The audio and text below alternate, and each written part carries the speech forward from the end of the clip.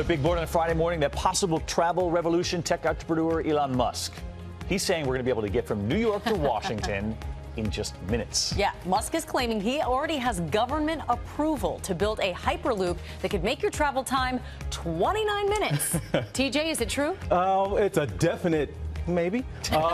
He sent this tweet out. Let me show you what he said. He said, just received verbal government approval to build this hyperloop New York, D.C., 29 minutes. Verbal approval. What does that mean? Well, you guys know we live up here. It takes 3 to 3.5 hours. You don't have a choice to get on the train. So if you can do it in 29 minutes, that could change transportation, but that could change commerce that we can get between these two cities. Well, he sent another tweet out a short time later saying still a lot of work needed to receive formal approval, but I'm optimistic that will occur rapidly. So the guy that got us worked up told us essentially to calm down in the next tweet. So we're not there yet, but the hyperloop is essentially putting people in a capsule and shooting them through the barrel of a gun, essentially 700 miles per hour. 700 miles an hour. Yeah, 29 minutes. Yes. You know, Elon's company behind the hyperloop, the Boring Company, has issued a statement. They even acknowledge there's a lot of skepticism about this project, yet there's always been skepticism around Elon Musk, and part of it is he puts it out there and tries to get it happening. Yeah, but then he makes it happen, does he not? Yeah. This is the guy behind Tesla, a luxury electric car company that he's made work, and SpaceX. We talk about private space travel. He's selling tickets, $250,000 a pop to go to space. So this guy can get things done. If anybody else, we might not listen. Elon Musk,